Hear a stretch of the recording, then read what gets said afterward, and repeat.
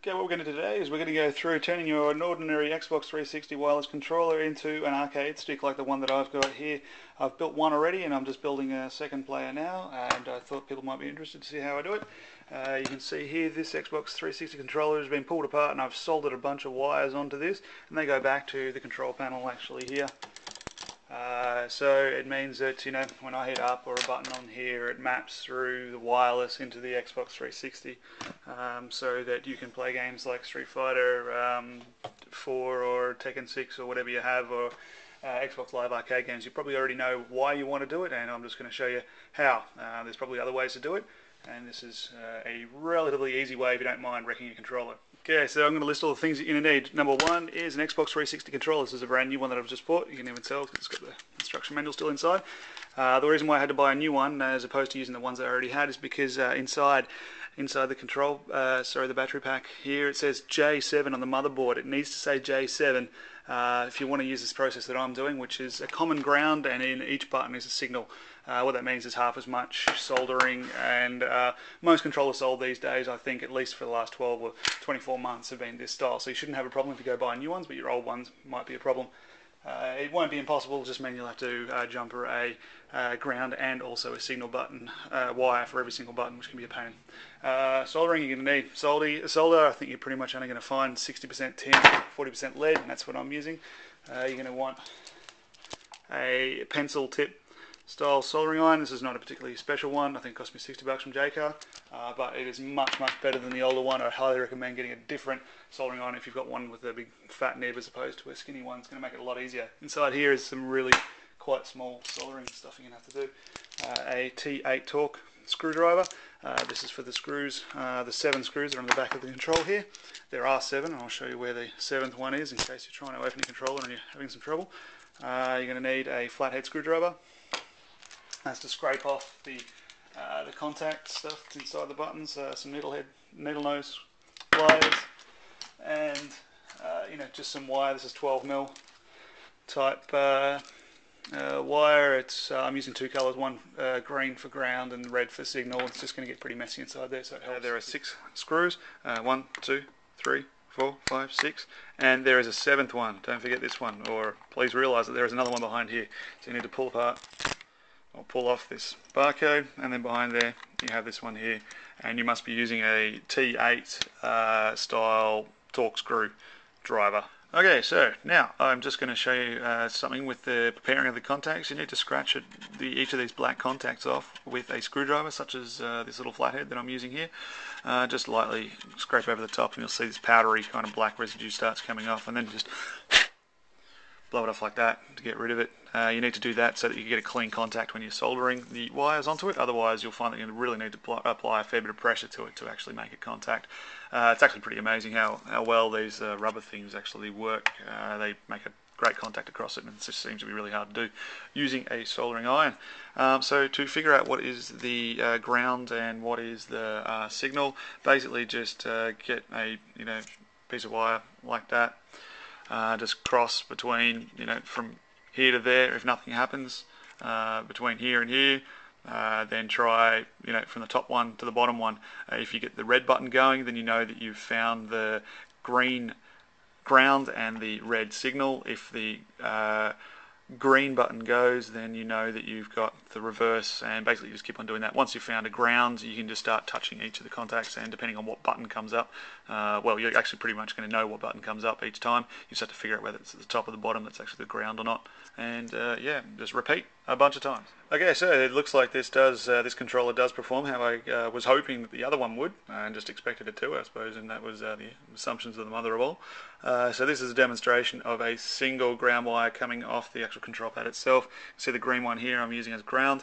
It goes up to this button here, and then daisy chained off to this one here, and then you can see both of them have got a single red wire, which is the signal from the correct button, and the output effect is hit that one and we get green. This one. Okay, so here's a demonstration of me just trying to find out what is the signal and what's the ground. I've just jumped it from where ground is over here off green, and now I'm just going to touch each of the contacts to try and find what the signal is for each of these. Okay, so obviously that one right there, bottom is globe button. Whenever I touch that, globe pops up. Globe then goes away. What else we got?